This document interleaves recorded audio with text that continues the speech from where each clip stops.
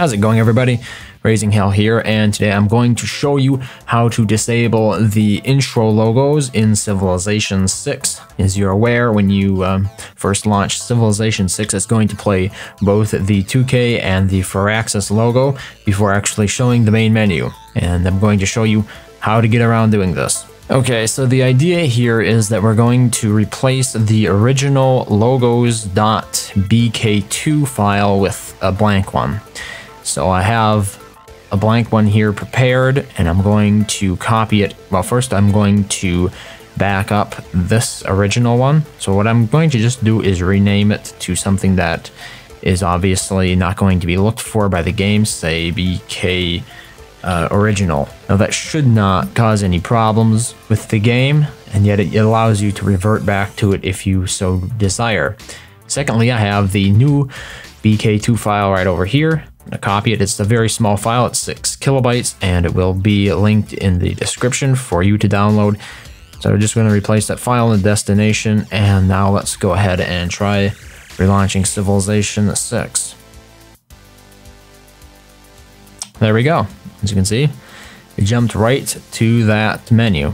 Now, obviously, the downside of this, of course, is that you sort of lose your entire background of the main menu. So if you appreciated that, if you like the little map with the globe kind of spinning around, then this is probably not for you. But as far as I'm aware, this is the only way to actually be able to replace the 2K and the Firaxis logo. And while it is possible that in the future, somebody might take the effort to pick the other one apart and recompile the actual main menu stuff without the logo, it is quite unlikely.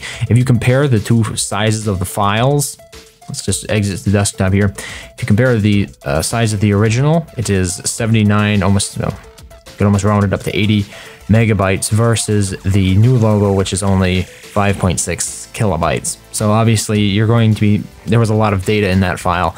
But, you know, providing you don't really care about the main menu background being animated and whatnot, it works just fine. And this way, you know, especially for people who have to relaunch the game a lot for modding or whatnot, balancing, testing, that kind of stuff. Like me, I tend to load a lot of mods on it and then test them out. So those precious few seconds that are being shaved off by disabling the logos more than compensates for the lack of a main menu background, in my opinion.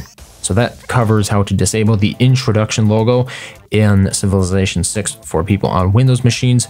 There will be printed instructions for all of this that I demonstrated here in the video in the description, as well as for people who are using Mac OS machines. The logo BK2 file will also be linked, so you can download it and replace yours. But, you know, remember to back up your original just in case you ever want to revert to it. It's always a smart way to go about modding things, right? Thank you very much for watching, and I hope to see you next time.